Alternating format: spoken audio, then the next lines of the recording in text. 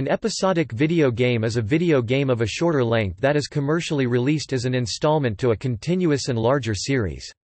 Episodic games differ from conventional video games in that they often contain less content but are developed on a more frequent basis. Such a series may or may not have continuity, but will always share settings, characters, and/or themes. Episodic production in this manner has become increasingly popular among video game developers since the advent of low-cost digital distribution systems, which can immensely reduce their distribution overhead and make episodes financially viable. Alternatively, it can be used to describe the narrative of the game. Examples of episodic video games include most Telltale games, Alan Wake, BioShock Infinite, Burial at Sea, Grand Theft Auto, episodes from Liberty City, Life is Strange, Resident Evil Revelations, Revelations 2, and Star Trek Online.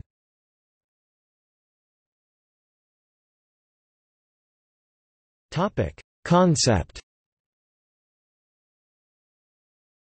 To consumers, episodic games are very similar in nature to expansion packs. An expansion is an add-on to an original, non-episodic product, however, something of a lower order. In an episodic series there is no dominant first game. Each installment, although perhaps of the same length and price point as an expansion, is a main event that drives the core experience forward. This particular aspect of this type of game underpins the developer focus on the game's story. In terms of the narrative framework, episodic games tend to end in cliffhangers because it serves as a tool to deploy a seamless transition. These scenes are also dramatic, drawing the interest of the players so that they anxiously await for the next installment. This can be demonstrated in the case of the game The Walking Dead. At the end of one of its episodes, young Clementine was depicted walking with baby Alvin Jr. (AJ) while a group zombies were nearby. She killed one of the zombies and proceeded on applying its guts on herself and young AJ's body with the intent of passing through undetected. The scene ended at this point, leaving the audience wondering if the strategy was successful or whether the two children were safe.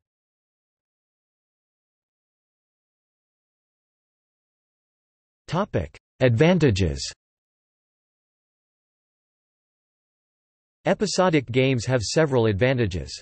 A cheaper purchase price per episode leads to lower immediate risk for consumers and increased uptake.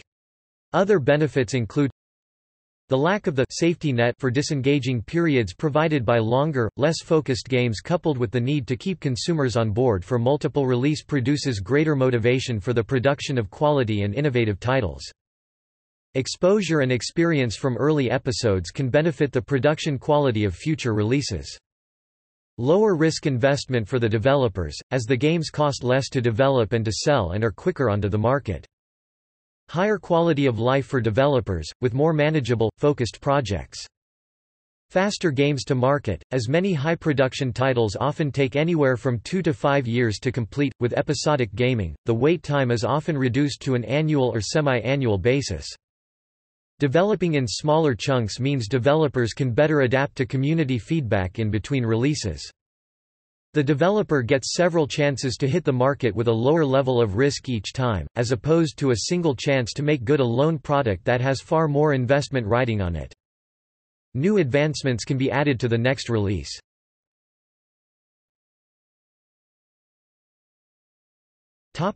Disadvantages.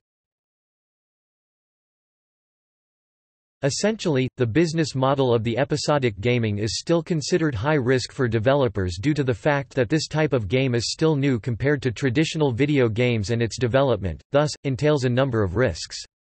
Experts cite that this can be demonstrated in the limited number of successes of episodic game ventures. Specific disadvantages include the following. After buying all episodes, the total cost for consumers may be more than that of the typical game. Some developers choose the episodic model because they lack the resources to complete a full-length game, and hope the sales of episodes will fund further development. If earlier episodes fail to sell, then funding for future episodes may suffer or disappear, forcing developers to renege on promises of future episodes and cut storylines short. Notable episodic series that have been aborted early include Sin episodes, Bone, and Insecticide. Certain game designs would find it counterproductive to use this method as opposed to plainly producing a full-fledged sequel or series of titles, simply because the nature of the game is difficult or impossible to split into episodes. Examples include sandbox titles such as the GTA and Sims series. Most episodic content is distributed primarily or exclusively over the Internet, to offset the potential extra costs of distributing more physical copies to retail, e.g. 5 hard copies for 5 chapters over 4 years as opposed to shipping a single item once.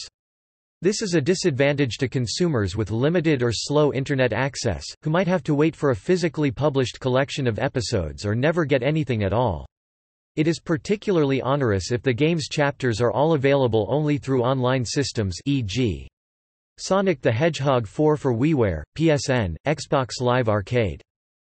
Some content will always need to be created up front, for example rendering technology. This makes bespoke engine software unsuitable in its complex modern form. A player trying to progress through a series of episodes may find the technological advances over time distracting. In extreme cases, they may even be put off by the primitive techniques used in episodes produced years before.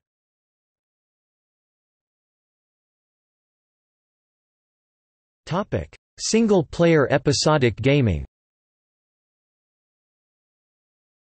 The first episodic game appeared in 1979.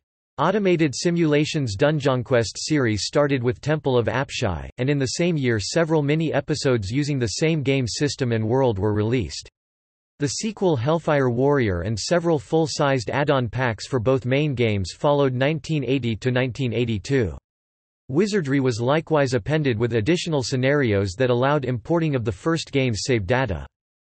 Following Nihon Falcom's 1986 expansion pack Xanadu Scenario 2 for the 1985 action role-playing game Dragon Slayer 2, Xanadu, the fifth Dragon Slayer title Sorcerian in 1987 introduced a scenario system where the player can play through 15 scenarios in their order of choice.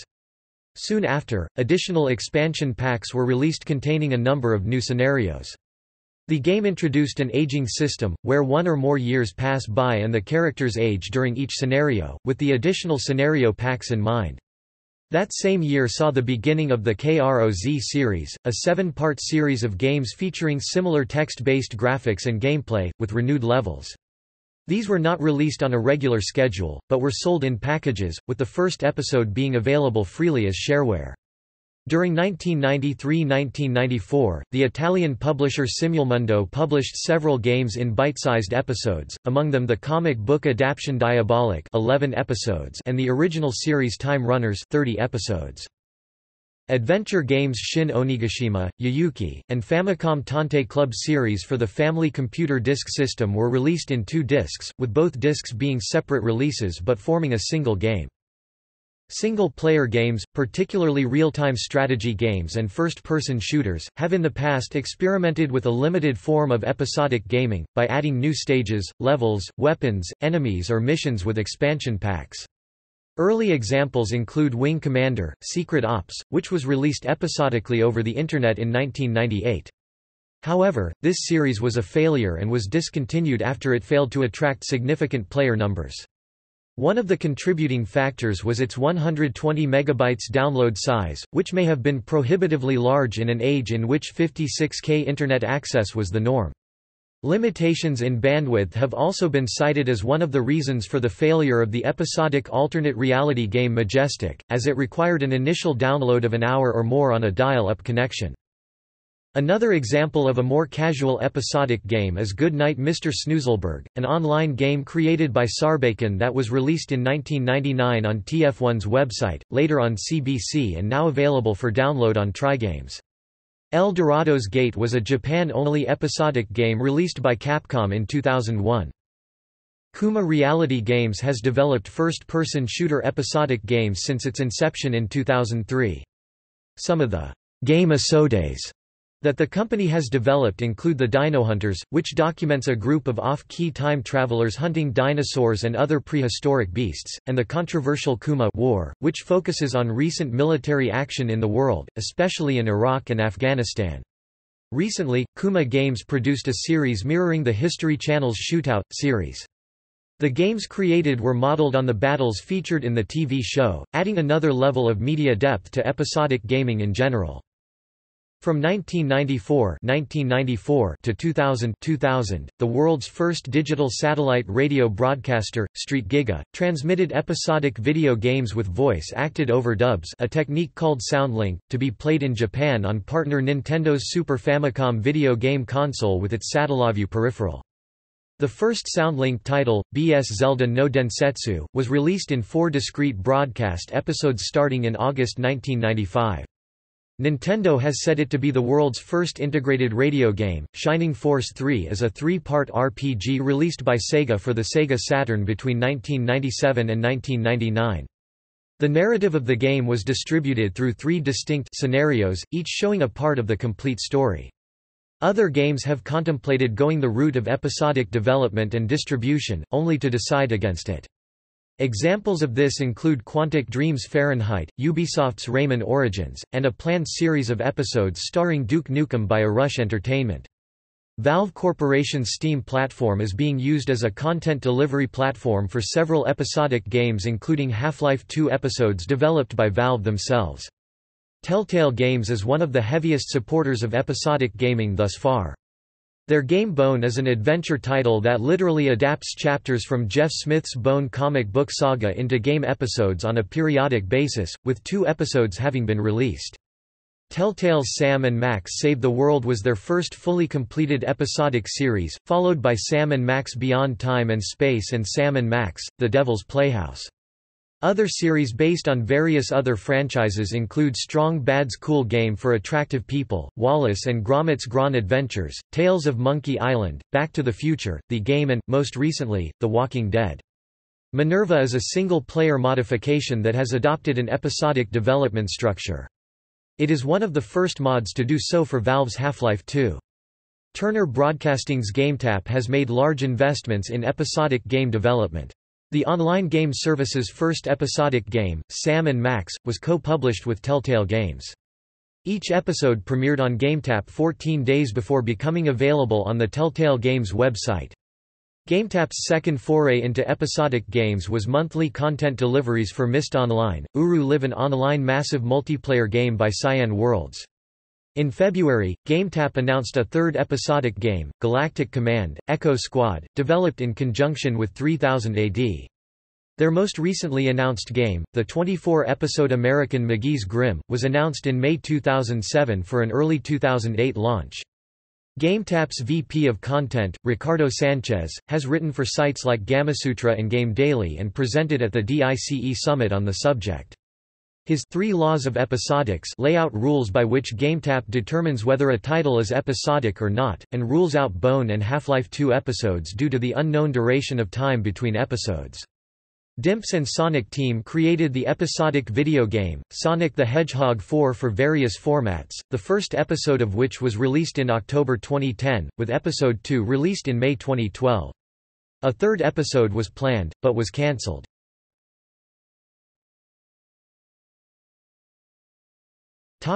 Massively multiplayer online gaming.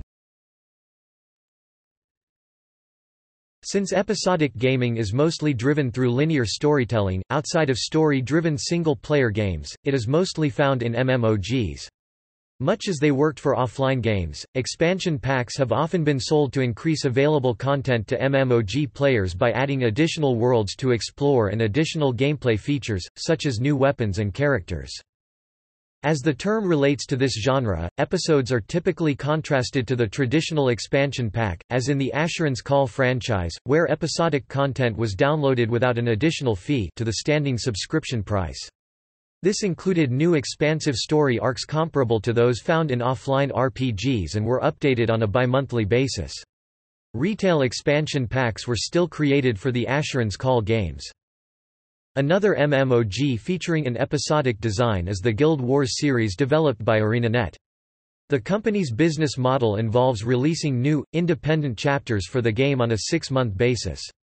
Since Guild Wars does not charge a monthly fee, and there is no requirement to own the newer chapters, it is one of the few games entirely reliant on the episodic games model to continue its service. To this end, Guild Wars Factions was released on April 28, 2006, which was subsequently followed by Guild Wars Nightfall, released worldwide on October 27, 2006, and finally Guild Wars Eye of the North on August 31, 2007.